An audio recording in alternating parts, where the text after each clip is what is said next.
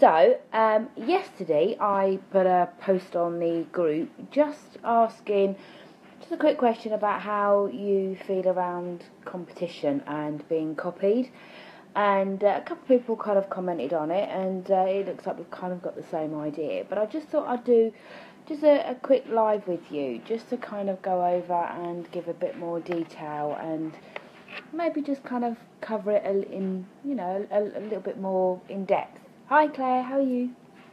So, years ago when I was younger, if you were being copied by somebody, it was a real kind of tragic event. I remember having a real upset with my mum because somebody had the same pencil case as me and things like that. I don't think boys tend to worry so much about it, but for girls, same haircut, same coat, same pencil case, same school bag, those kind of things were tragic, it was a real upset. But I think nowadays with Facebook and with Twitter and things like that, you're encouraged to share things. So you're encouraged to copy people if you like. So if I put a post up and I've got a share button so everybody can share it and do the same thing or comment it and say stuff. So it's almost like nowadays it's allowed, it's agreed, and it's something that you should be doing. Now, when you transfer that into the business world, it's whether or not that still kind of stands. So, a lady I know has a flower shop, and she has people constantly copying her designs. Now, some people would say you should see that as a compliment. Somebody copying your designs, it's a good thing. They love what you're doing so much that they want to do the same. But for her point of view, it stops her being unique. So she's kind of saying, yeah, but I put all this effort into creating a design and making my business unique and being different to everybody else, and then other people copy me. But how can you copyright that? How can you can't patent a flower design or something like that. So it's kind of getting that balance right and knowing what's acceptable and what isn't. And I just thought, just a quick discussion around how you can deal with that. So if, for me, I'm looking to put together at the moment a boot camp dealing with self-doubt. So one of the things that I'm going to be doing is writing workbooks. So I've got a 5-day course coming up, and there's going to be a workbook even for each of those dates. Now, as soon as I've given those out and I've shared those PDFs with everybody, anybody else that is also coaching can completely steal what I've done and share it for themselves and charge twice as much for what I've done and, earn money from it. Is that fair? How do I go about, dealing with that? I can't stop people having it. I can't, sort of not let anybody have access to the workbooks because they need them for what they're doing. So sometimes I think in business you need to accept that you're going to be copied. And sometimes you need to accept that things that you do, regardless of how much effort and how much time it takes to kind of create something unique, you are going to have some people out there that are going to copy you and they are going to steal your ideas. So it's whether or not you can accept that. And if you can accept that and take that as a compliment, then, hi Kerry, how are you? Then it's great, because what you need to do is then just change your mindset to it a little bit. So for me, with my workbook, when I start putting it together, I'm putting it together based on the fact that it's going to be copied, and I'm accepting that it's going to be copied. So what I'm saying to people now is, when I share this with you, it's yours. Keep it. Do what you like with it. Copy it, share it, give it to your nan, it doesn't matter. So the minute I say it's okay to share it, it's okay to copy it, it's going to stop me being upset or angry by other people copying it. So it takes away that upset, that frustration, stops it being a negative and makes it a positive. All of a sudden I'm saying, I'm giving you authority. I'm saying it's okay. And by doing that, I can then move forward. I'm not carrying around all this negativity about it. I'm not upset by it. And every time I see somebody share something that I've done or copy something I've done, I take that as a testimonial. That's somebody who thinks that something I've done is so great that they're going to use it. And it's not a bad thing. Why should it be? But if you're 15 and, you've just had your hair cut and your friend down the road copies it, it still seems to be a tragic kind of event. And as grown-ups and as adults, we set that example. So if as parents we're complaining and moaning that somebody's copied our idea, then our children also see that it's a negative, and then they start to feel aggrieved, if you like, when somebody copies them at school. So we need to start teaching people that actually it's a good thing being copied, and you should encourage it. Ask them to copy you. You know, give them the okay. Say, I'm giving you this. I want you to do the same. Because if you can do that, then you feel better with it. You're able to feel more comfortable around the information that you're sharing. And like for me, with the workbook that I'm creating, the workbook's going to have so much more information in it because I'm not holding anything back.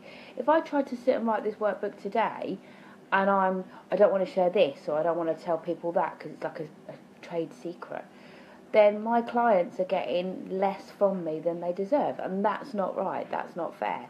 So by creating a document that I'm saying, do you know what, I'm happy to share it, I'm happy for it to be out there for everybody, then my clients are getting 100% of me. They're getting absolutely everything that I've got, and there's no holding back, and that's what they deserve, that's what they're paying for, and that's the right way to do it. So my kind of question yesterday was a little bit of a trick question, really, when I was sort of saying, you know, how do you feel about competition and being copied? Because, you know, it was a more of a sort of tongue-in-cheek, really. I liked the quote that sort of said, you know, your idea to use my idea was a great idea. Now, if you're in an office environment and you're not running your own business, or like I am at the moment with the workbooks for the boot camp. So say you're in a meeting and you have an idea and you're sitting over lunch and you tell one of the people on your team or somebody in the office, oh, I'm thinking of mentioning this to my manager, and then they go and tell the manager the idea and they get the rewards for it. That's a little bit different, because that isn't copying you as a compliment, that's copying you to be deceitful, and that's where you want to get the line drawn, really. So if, for instance, in my old job that I was doing as a manager, if I'd had a chat with one of the other managers and said, oh, I'm planning to do this with my team as an engagement process, but I can't do it till April, and then they did it in the March, and then our managers, when it came to our appraisals, kind of said, well, actually, this person's done really well because they had this fantastic idea of doing this with their team, and you're thinking, well, hang on, that was my idea. You can look really petty if you get angry about it, but actually it's affecting your work, it's affecting how you're seen at work, it's affecting your kind of reputation, because those people are coming across as being a better manager or coming up with better ideas because of things that you've done or things that you wanted to do. So my advice under those circumstances is to just keep your mouth shut, really. And I know that sounds harsh, but, you know, I love Nikki's comment on the post that said, you know, be kind and be selfish. Absolutely, you know, be nice to people. I would never ever suggest that you hide things deliberately which could cause somebody pain or upset. But, yeah, if you've got a great idea, be selfish about it. Keep it to yourself. And then when you've released it and it come from you, then yeah, let the world copy you.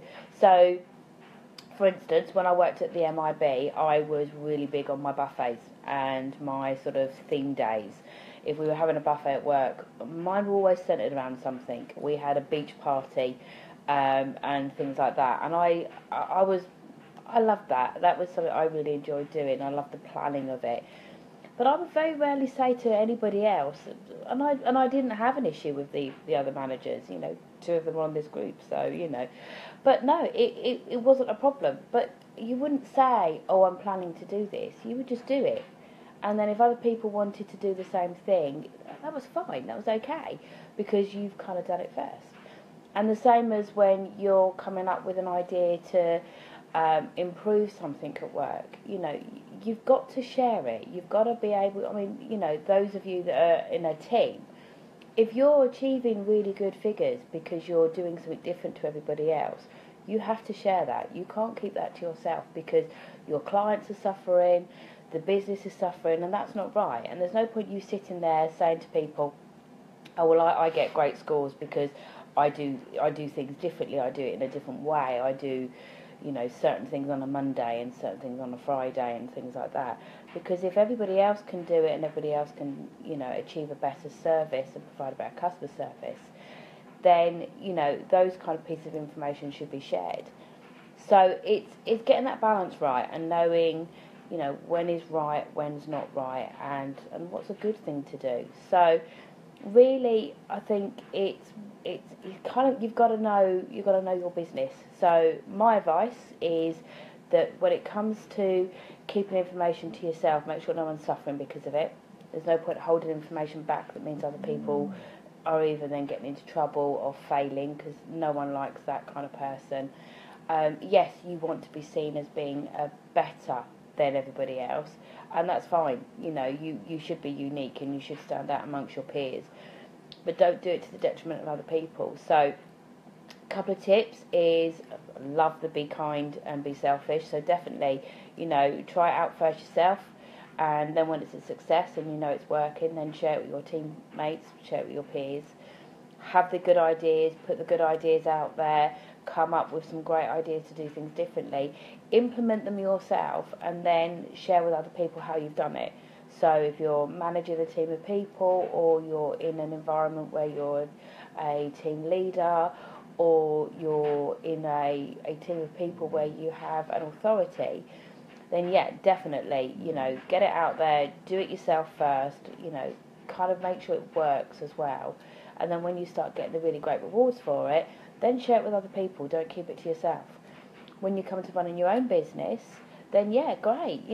Get your boot camps out there, run your workshops, do your theme days, all that kind of stuff. But don't feel aggrieved when people copy your ideas. See it as a compliment. See it as something good. If you've done it first and then they do it after, there is nothing to lose by that. It's not an issue. It's not a big deal.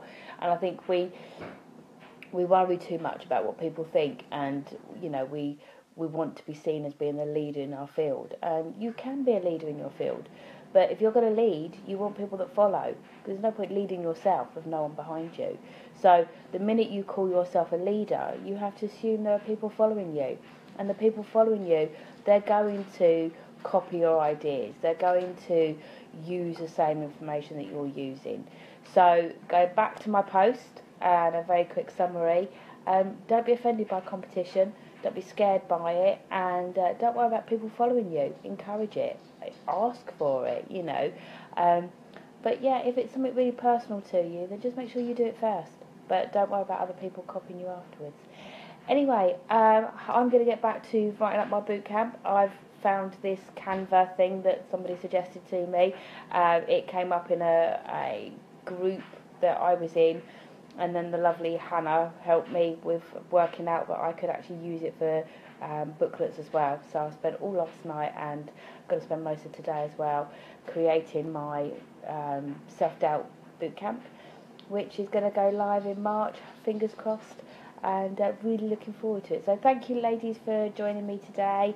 I just wanted to jump on quickly, show my face, say hello, show my grey hair, which I've just noticed, and I hope you're having a lovely day. Take care, bye.